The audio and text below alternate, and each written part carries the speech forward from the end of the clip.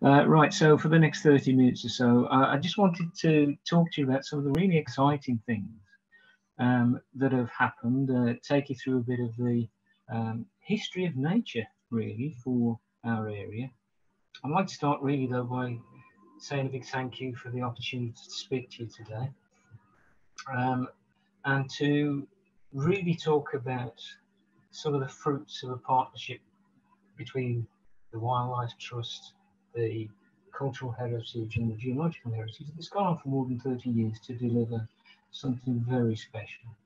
And that is the Black Country UNESCO Global Geopark, a territory recognised now as a UNESCO world-class natural and cultural heritage area. So without further ado, the talk's going to go through very briefly the perceptions that people have of the way the Black Country was, what it's like today.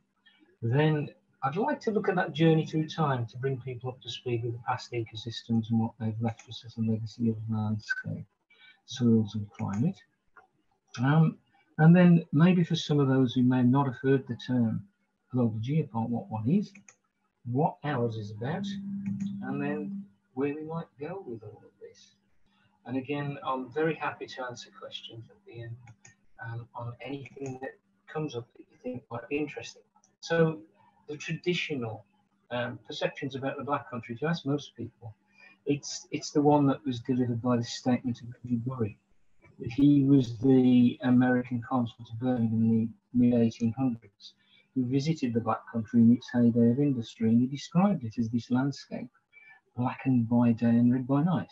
He wasn't the only one who got that impression of this landscape. This is from Queen Victoria's diary when she was a 13-year-old girl. And she described it in very emotive terms by saying, it's a country that's desolate everywhere. There are coals about and the grass is quite blasted and black. The men, women, children, country and houses are all black. She added, but I cannot by any description give an idea of its strange and extraordinary appearance. So clearly that was a landscape that was a little bit challenging to the more natural aspects. Is that Black Country today? Well, where is the Black Country today? Well, for a start, it's an area of 356 square kilometres that includes the boroughs of Dudley, Sandville, Walsall and the city of Wolverhampton. And if you know anything about our area, you'll know it's still quite strongly urban, but I think it would be very wrong to call it black anymore. It's remarkably green. I think the density of population gives us many opportunities and some challenges, as I have no doubt. So I'm telling Granny how to suck eggs on that one. We have our pressures. Interestingly enough, studies of the demographics have identified 200 separate communities within the Black Country, and they're based around traditional industries and the kind of lifestyles that grew up around them. The fact that it's green, the population is cheek by jowl with the national and natural wonders is exemplified by this aerial photograph of Wren's Nest National Nature Reserve. So you can see there is a green opportunity, an oasis right in the middle of a lot of families, 5,000 families back onto that particular green reserve. Another real advantage is the blue networks, of course, which is unique. 170 kilometres Birmingham in the Black Country, and that literally is twice as much as Venice. And in the summer, they certainly smell a bit better. Of course, one of the things that the area is very famous for is the industrial innovation and the fact that it was the biggest and earliest of the large industrial conurbations in the world. So that idea of innovation and invention, you could take that through to the geopark as an innovation, if you like. It is something that's written into our DNA. And of course, because it has this long history of a natural landscape being built over millions of years with very diverse set of climate conditions and biodiversity, then you end up, even as the encroachment of industry and population occurs, with these tiny little dots of hidden heritage, gems of hidden heritage dotted all around the place, which are just exceptional on a world-class scale. You just pop up on the green network, the blue networks, to see views that you just don't expect in such a dense urban area, such as this view of the Stourbridge Canal just above the Red House Glasgow and Wordsworth. And of course, the other thing that's grown up in connection with that industry is the pride of place. That's not just a distinctive landscape, but a real pride of a sense of purpose in who you have been. So let's have a look at how we built the landscape. So how did the landscape build? Well, it is an entirely natural process. And you could argue that the human end of that is still part of a natural progression of life. But we have these exceptional windows that tell us a huge story about the way the Black Country came to be. And we base this very forensically and quite coldly as scientists on evidence. And the evidence is quite spectacular. So for those of you that might not know this stuff, I'll just show you some pretty pictures and build up that story over the next few slides.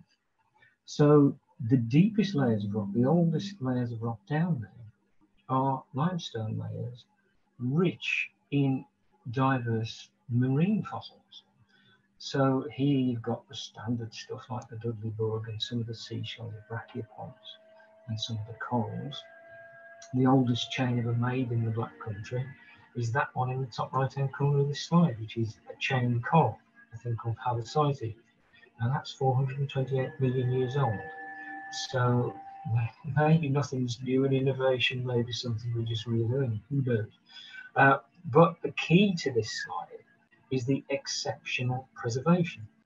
The environmental conditions at the time these things were living that allowed these things to transfer through to our time as time travel, beautiful time travelers in exceptional detail.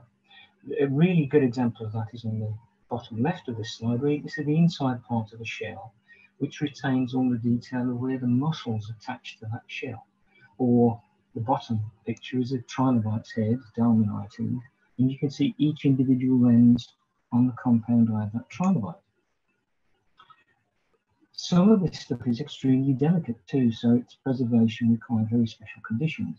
So you can see in the main picture here, it's a very delicate feather starfish, essentially, things called cryons. And these things would normally, in normal conditions in the modern marine setting, break up after about 4 days. So these things are truly exceptional. And it's not just the large fossils. We've started to study the microfossils, the microscopic world, the plankton of those ancient seas. And this is a study that hopefully we'll publish this year, which shows some of the exceptional preservation of even very tiny. These things are fractions of a millimeter. The jawbone on the left-hand side is only 1/10 of a millimeter long, but it's, as you can see, it's a very voracious predator's mouthpiece for a marine worm, I think, called the Scamucidons. So the preservation is exceptional, and it captures the entire flavour, if you like, of the ecosystem that built the limestones. So we can rebuild that earliest community of the Birmingham Black Country area, which is a coral reef, diverse, but it only had the very earliest of vertebrates. So this is very early on in the game of complex life. And where were we? Well, the story of building the Black Country landscape is one of travel across the planet too. So if we go back to a reconstruction by Chris Ortiz, who's a colleague in New Mexico University, did the Paleomap project. He pulled together evidence, pieced together the way the world looks. Then we have an image here that shows the red dot is where our landscape was. And it was actually south of the equator. And when you piece together the whole information about the way the planet looked back then, you can see it's quite different, because there are a huge variety of land masses very differently distributed to today, but also there's no ice sheets. The world was a lot warmer back then. So that was the earliest rock layer. But if we move up a notch, we come into the one that the Black Country, the coal field, is very famous for, which is the coal seams, the Carboniferous rocks. And despite the fact that we've got lots of plant fossils and coal seams, there's a huge variety of other exceptionally preserved fossils. So this slide gives you a range of those, from very delicate plants to dragonfly wings, to complexity of worm burrows, segmented worms. But the one that's really special here is the one in the top left, which is a fossil spider called the Trigonotarbid. And this thing is exceptionally preserved in an ironstone nodule. It's the best preserved fossil spider mite in the world, and it comes from Coseley in the Black Country, not far, well, between Dudley and Wolverhampton. So there's a whole thesis on that, but I'll move on for the sake of time. The industrial side of things adopted the raw mineral, the useful energy mineral side of things. And this is 2/3 of the thickest coal seam in the UK that was exposed in Dudley. This is a thing called the thick coal, South Staffordshire thick coal. And this is going way back into the 1980s. So you can see that things were done a bit differently back then, but it's an open cast that occurred then. And you can see just what a huge energy resource all of those fossil plants were. And equally, which is relevant to our time, just how much carbon they took from the atmosphere and sequestered in these coal layers beneath the ground that we're now releasing again. So the effects of those forests 300 million years ago, which produced the coal seams, when we were there at the red dots, right in the equator of the planet, the effect of that really was to change the atmosphere and cool the planet down.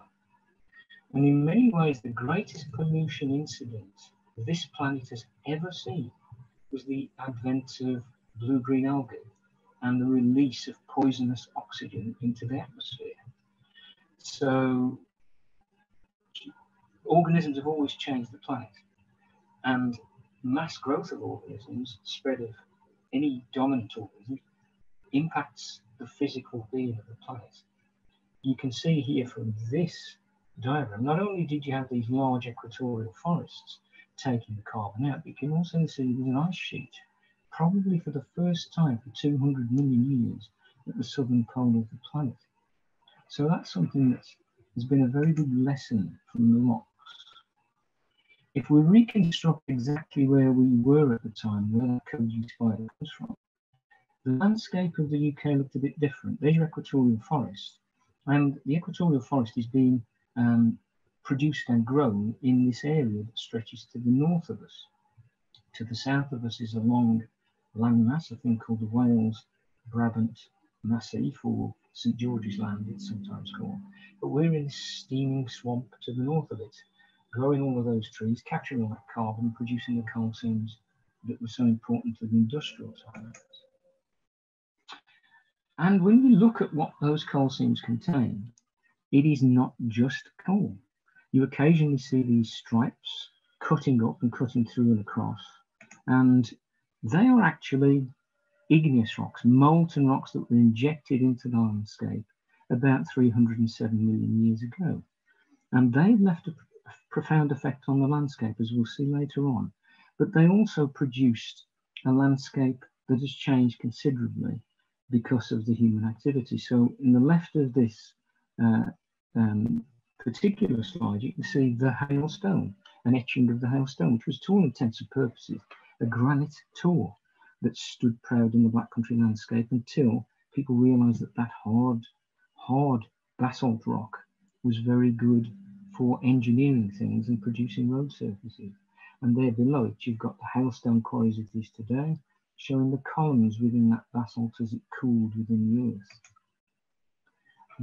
This time also gave us occasional breaks through of that magma to the surface to produce small volcanoes, such as the Barrow Hill volcano.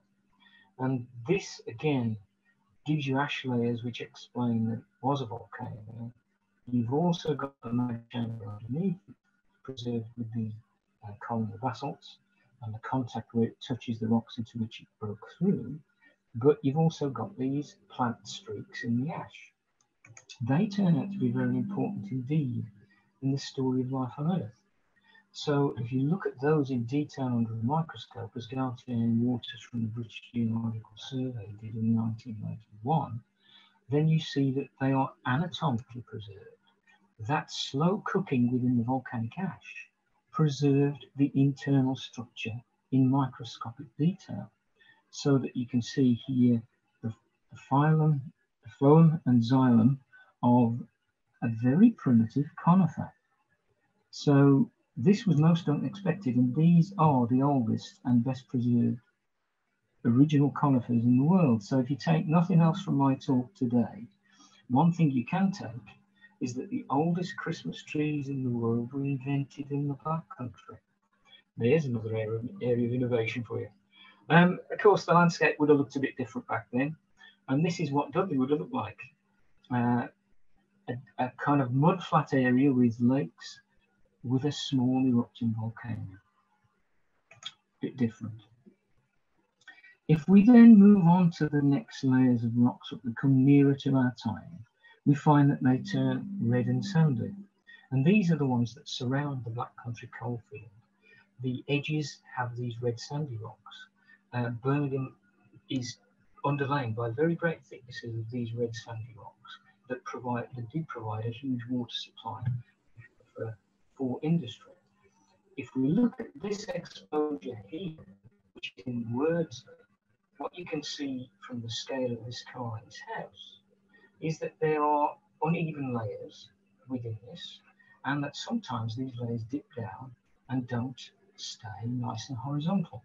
In fact, what we're looking at here is a fossil sand dune, a very large sand dune that would be comparable to any of the large deserts on Earth today. So the environmental conditions are changing a great deal, from marine to swamp to desert. And these rocks would have been produced in a landscape similar to this, a basin and range desert such as the ones in the Midwest of Central America. At that time as well, we have a very special moment in the history of planet Earth and the building of the Black Country, because it's a time when all of the land masses on planet Earth clumped together.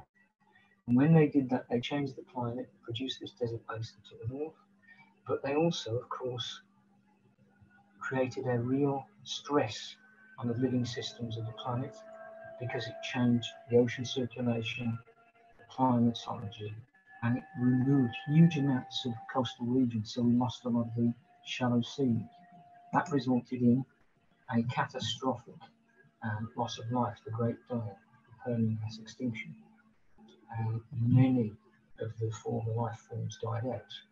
We're familiar with mass extinction because of the dinosaurs. I had to put a picture of a dinosaur in there, partly because it links through to modern ecosystems such as the birds, but also because it's a dinosaur. Everybody likes dinosaurs. So 66 million years ago, there was another catastrophic dying of the planet, which we don't have any evidence for in our rocks.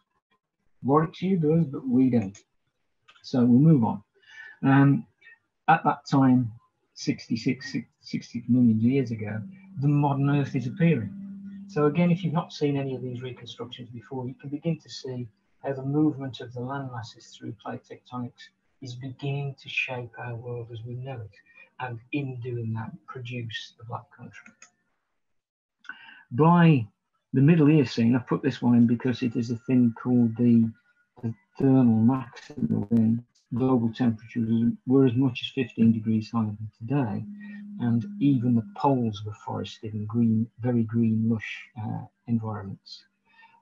Just as an aside, in case anybody wants to pick up on that later, but we don't have any of those rocks. The final layer, right at the top of the rock pile that produces the Black Country, are these things. So here is a rock face in a quarry. The bottom bit is those red sandy beds, and then the final layer at the top are these pebbles. These pebbles yield fossils such as this one. Now this one is a mammoth's tooth. It also yielded fossils of hyena and lion in Stourbridge. So the River Stour in a time period about 250,000 years to about 10,000 years ago, was undergoing significant climate change where woolly mammoths were quite capable of roaming across the frozen Black Country, and then we'd have interglacial periods, climate instability, significant climate instability.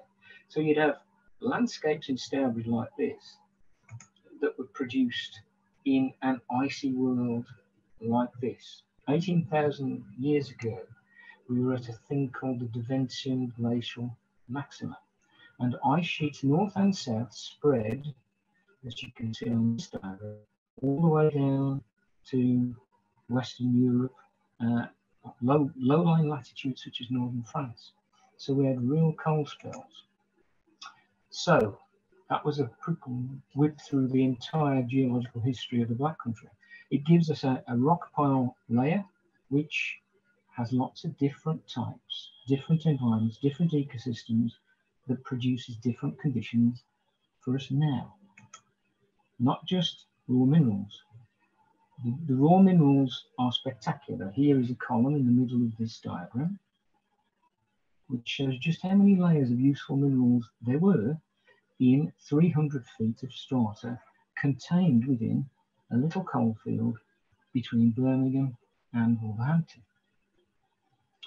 Nowhere in England has more geological diversity in such a small compass as this region of the Black Country. It is extremely special.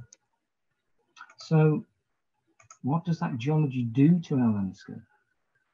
Well, if you look at the patchwork quilt on the left, it's very colourful. There are lots of different rock types here and there. I'd like to focus on the red dots and the blue bits here and across here, because they are the hard limestones and those volcanic basalts.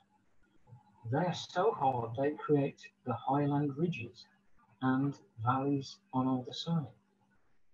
That significantly affects the habitats that can be created and grown in as time passes and climate affects the rocks and generates soil. Let's have a closer look at that. So I'm indebted to the publication of the Flora of the Black Country for some of the data mapping that was done in there, because it gives us these things. So if we look at the rocks in the middle and the highland on these ridges, it inevitably affects winter temperatures, the higher land being quite a lot colder. It also affects the amount of rainfall. So the higher land obviously gets a greater degree of precipitation and then sheds that to create the hydro and hydrology around. So if you then plot on there the headwaters of various streams and how they aggregate together to make them rivers, we see that we have two significant river valleys. The first is the River Stour to the southwest of the highland. The second is the River Tame, which is a much more gentle, U-shaped, open valley to the northeast of that bridge. That changes everything. It creates a whole set of different conditions and habitats across our region. One of the most significant interactions between the climate and the topography and the rock type is soil. Again, I apologise if I'm telling Granny how to suck eggs, but the soil structures are very different across the Black Country. That, I'm sure if Ian Truman's here today, Ian will very much appreciate the significance that can have on the flora, and then that flora can have on the biota that feeds on it. So here we've got limestones at Wren's Nest and limestone soil, very calcium-rich soil. Here at the Portray site, Wildlife Trust site at Rowley, we have weathered basalt and quite rich, iron-rich and magnesium-rich soils. Over at Barbeacon in Walsall, we have the bunted pebble beds, Kidderminster Formation, and that gives us very sandy soils, nice acid heathland type soil. And then in Wolverhampton, where we've got this thick cover of glacial clay overlain by clayey columns, we have very clay-rich soils, which are subject to getting much more waterlogged. And then, of course, we've come along and added our dimension to all of that. The result is, and I'm sure that the Sea Nature Challenge results that we got last year, which I thought were fantastic, showing just what a diversity of urban wildlife we have, reflects that complex patchwork quilt of geology that's led to those complex soils. But we then added a new layer of chemical complexity to with industrialization, and now we've got this wonderful rich diversity. And I'm not going to talk about wildlife to you guys because this is your field, and I'll sound foolish. But I just want to show some pictures that I took during those City Nature Challenge moments, or around about that time. And the diversity is just staggering. It's just wonderful. I'll shut up there because I'll get into trouble. What I will do is say that it gives us, this area, a really rich set of protected sites. And so that idea of the Black Country being this derelict wasteland could not be further from the truth. And our job, I suspect, between us all is to connect it together to make it even better and stronger and more valuable. Okay, moving quickly on, I'm aware of time. So in terms of the cultural side of this thing, so we've looked at how the natural world has built a landscape, then people move in. And rather than talk you through that process as well, let's just look at some of the key things that form the world-class stuff that UNESCO is interested in. So, for example, the first map of what's beneath your feet, the first moment of insight into how you can express what's below your feet and how that changes on a two-dimensional flat piece of paper was done here. It was done in 1665 in this book about iron making. This is the map. Now that doesn't look particularly natural, but it is. It's remarkably correct. And each one of those circles is a mineral seam, and they're identified with Dudley Castle at the centre of it. This is Dudley Castle Hill, and these are limestone and coal seams wrapping around it. The key to this is that it's got a scale. It actually is a measured quantification of where you will find these seams hitting the surface and how they dive away below. That is a turning point in our understanding of where to go looking for minerals, mineral exploration at its very best. As that started to kick in and people explored the ground below, you needed to go deeper because the ground got waterlogged. So it drove advances such as the world's first effective mines pumping engine, the Newcomen engine, this thing here, which was put in place in 1712. Then, of course, inevitably, if you get more minerals and you've got that energy resource of the thick coal to work with, you create an environment of entrepreneurial innovation like nowhere else. So we have on Wren's Nest, the birthplace of Abraham Darby, the so-called father of the Industrial Revolution.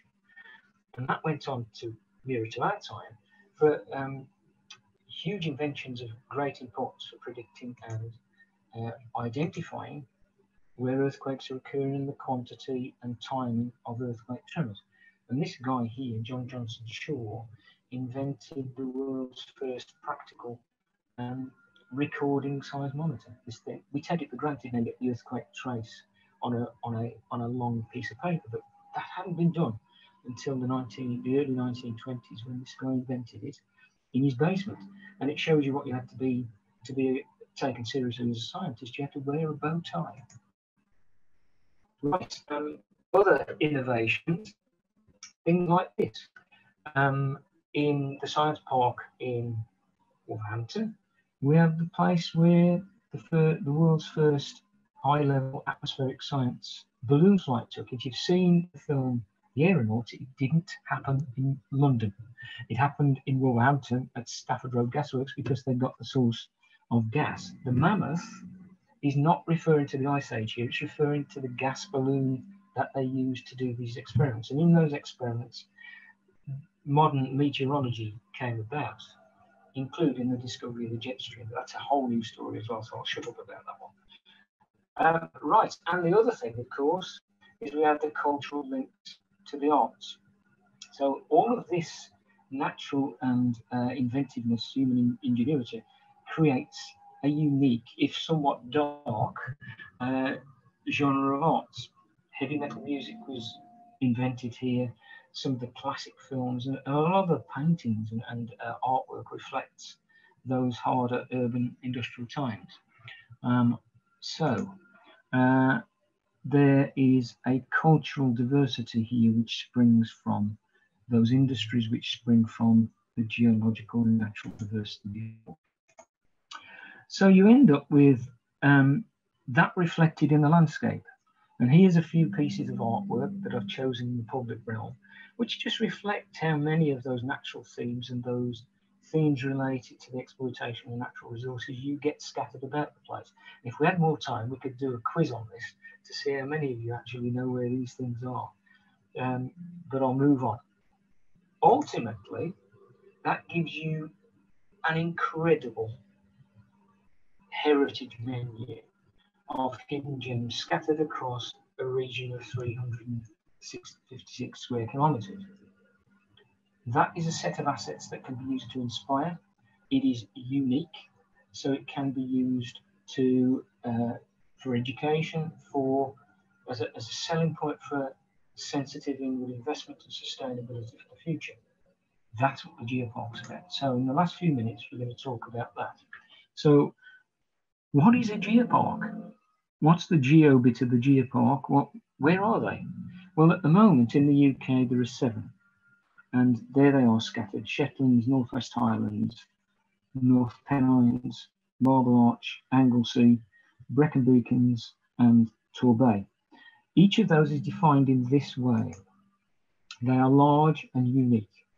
I don't think anyone would argue that North Pennines is not a unique landscape, and the 200 islands of the Shetlands. So they're large, unique landscapes. Importantly, it is holistic celebration. It's not just one aspect. It's not the specialism of one, the realm of another. It is the whole thing together that creates the unique space.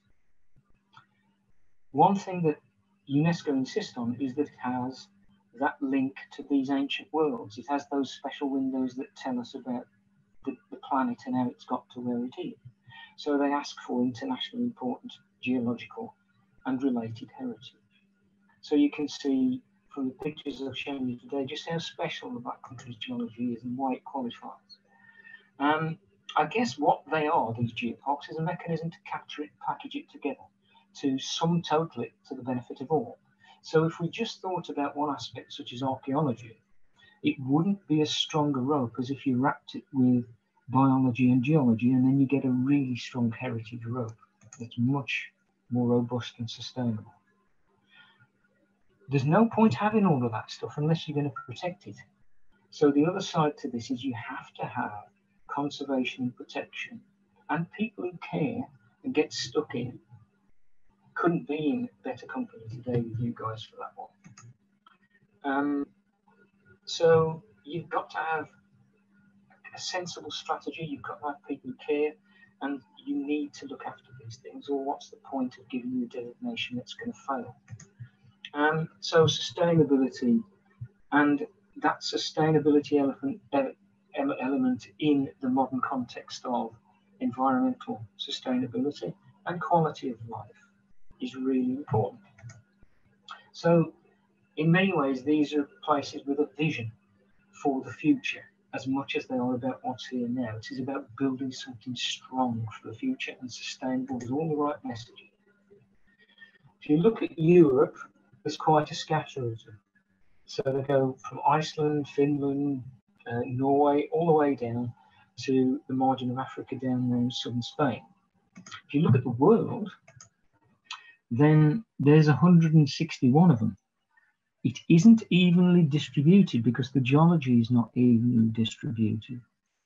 However, it's also political. This is a UNESCO thing, it's a United Nations thing. So some of the distribution is simply down to communications and politics. That is slowly being sorted out through time. I should say as well that an awful lot of them were very wild natural landscapes. And so we've come into this as a very urban natural area. which is, I think, going to shake things up a little and maybe take things forward in new directions. Right, here we are. We did it. I wanted to celebrate with you today because last year 2 wonderful things happened. One is this: we became a UNESCO territory in on July the 10th last year, which is wonderful. This is our new badge. So we are now officially a World Heritage Area, which is wonderful, part of the UNESCO family. We have an obligation now to share our knowledge, to share our wisdom, to share our expertise managing things in a complex urban area. We also have some UNESCO obligations, United Nations obligations to flow with. And this, I suspect, I don't know, but if you've not seen these before, there should be some smiles to be had. These are the 17 Sustainable Development Goals. So these are the things that take forward development in a sustainable way. And as environmentalists, we're all worried about this, I know. And so we're using these things to benefit our populations and to take things forward in a much more veteran sensitive way than we ever have done before. So let's have a closer look at these and just drawing just a couple there. I'd like to highlight just a couple of these. So, for example, how do we fit with United Nations main goals? Well, I think if you look at things like this one here, health and well-being, I think we can all tick that box. Then as you go across these, quality education. Well, the more we connect people with the landscape and the natural environment, the better things will go forward. Clean water. Then you've got energy supply down here. What about that one? Climate. Number 13, climate action. Life in water and life on land. So you can see that everything we're doing anyway is contributing to this. And actually, because of being a world recognized heritage area now, we can start to bring these things higher and more forcefully into the agendas of development. And we're doing for time. I need to shut up, don't I? So very quickly then, with a big team, we put this together over a long period of time. This process took 10 years. And thankfully, our partnerships with your good selves has been a wonderful, fruitful partnership. And going forward, I expect it's going to be even better with more exciting projects. Those are the partners. We had to select geosites to define what we are. And these are the mixture that we've already described. So you can see they're accessible and they're managed on the whole, but they have to have the very special sites in there for certain things. It's not the be all and end all. We've got a headquarters in Dudley. We have the Wildlife Trust's site. Geosite 23 is the Portway site, which is absolutely wonderful. If you haven't had the chance to visit this one, do come and see us in the summer. It's just wonderful. RSPB, Sandwell Valley. Wren's Nest, of course. Barbeacon, Pinfold Lane, the viewpoints up there, the Dudley Volcano, Wolverhampton West Park, scattered with all its glacial boulders and its Victorian Park heritage. And then you've got Walsall Arboretum, a celebration of arboriculture. And then you've got the canal networks and the blue networks being represented. And that leads to sustainable infrastructure. This is a new hotel that was opened last year in Dudley, coated in emblems of local heritage. Here's the new housing estate on Wren's Nest. Fossil View, Silurian Mews after a period of geological time, Calamine after the Dudley Bug. The fences have even got trilobites pasted onto them. New interpretation is part of this. Having all these things you need to tell people, and so we're generating a few trails, we're putting in the new bespoke signage, using the UNESCO branding, producing new leaflets. That's going to have some quite interesting, I think, interpretive material about what's beneath your feet. There's a whole suite of these coming forward, the booklets, and we just rebranded our website and updated our website. So if anything I've said today has sparked a bit of interest, do go and visit the website. There's all sorts of info on there. You find lots of things to see and do. But what are the next steps? Finishing off, this is my last slide. The need to collect this together. We need to bring it together to improve how you get about the place, and what you can find out when you're there. We need to have more stuff to go into education. And I think we need to grow those educational products. So the stuff you do is just exceptional. It's wonderful. And it engages volunteers and professionals, it engages businesses. I think we need more of that for the geopark side of things as well. Obviously, we want to strengthen the community links and build in more ownership of a lot of this and innovation. And I think the new tools to engage people. So we're going to use new technology. This is the headquarters that was 3D scanned. And now if you visit the website, you can walk around the headquarters and the museum without, even in COVID times, you can see what we've got in there. There's little video clips and things to help you. So the hopes for the future are simply that we grow this geopark for the benefit of everybody, that we connect people much more strongly to the landscape, that we encourage people to come and see what we're about and invest in sustainable futures with us and develop things which are much more sensitive than they have been in the past. And the Black Country really does make that transition from the black to the green. And with that, I'll shut up. So thank you ever so much for listening. We could hand back now to Emma, and I'll take any questions that we've got left in the minutes on the lecture. So I'll shut up there.